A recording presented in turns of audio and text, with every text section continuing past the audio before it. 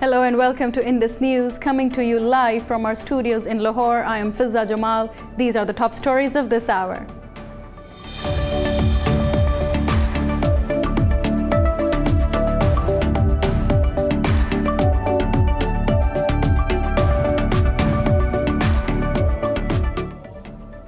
We start from South Asia, where in a dangerous escalation, Indian Air Force jets have violated Pakistani airspace.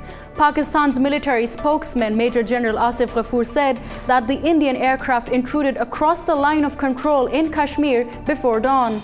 In a tweet, Ghafoor said that the Indian aircraft intruded about 5 kilometers into Azad Kashmir in Muzaffarabad sector. Ghafoor said that the Indian warplanes hastily dropped their payloads when intercepted by the Pakistan Air Force. The Indian intruders fled back into Indian-occupied Kashmir. Ghafoor said that the Indian warplanes' payloads were ditched in an unpopulated area. They caused no casualties or damage to infrastructure. India's Defense Ministry has said that it has no information about the incident.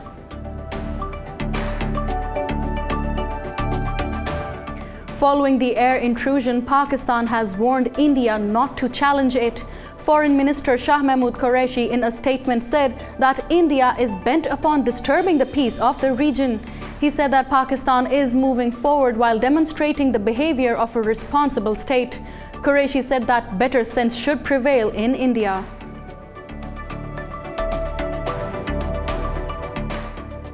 Meanwhile, Pakistan has persisted with diplomatic efforts to peacefully diffuse tensions with India. Foreign Minister Shah Mahmood Qureshi has told Britain's Foreign Secretary Jeremy Hunt that Pakistan has offered to cooperate in investigating the Pulwama incident. In a telephone conversation, he said that Pakistan has asked India to share any actionable intelligence. Qureshi reiterated that Pakistan desires a peaceful neighborhood and would not allow its territory to be used against anyone. He said that Pakistan remains committed to working for peace and stability in the region. Qureshi urged the UK to use its influence to diffuse tensions in the region. According to a statement issued by Pakistan's Foreign Office, Hunt said that the UK was carefully monitoring the situation. He urged restraint on all sides and assured Qureshi that the UK would play its due role in reducing tensions. Qureshi also discussed the evolving regional situation with Poland's Foreign Minister Jacek Zapucowicz.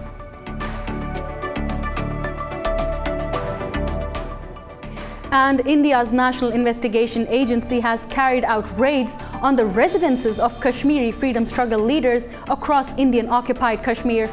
Officials said that investigators accompanied by Indian Occupation Security Forces raided 9 homes to search for illegal funds. The Indian forces searched the home of Naeem Gilani, son of senior Kashmiri freedom struggle leader Syed Ali Gilani. The houses of freedom struggle leaders Shabir Shah, Yasin Malik and Ashraf Sehrai were also raided. Shabir Shah has been imprisoned in India for 32 years.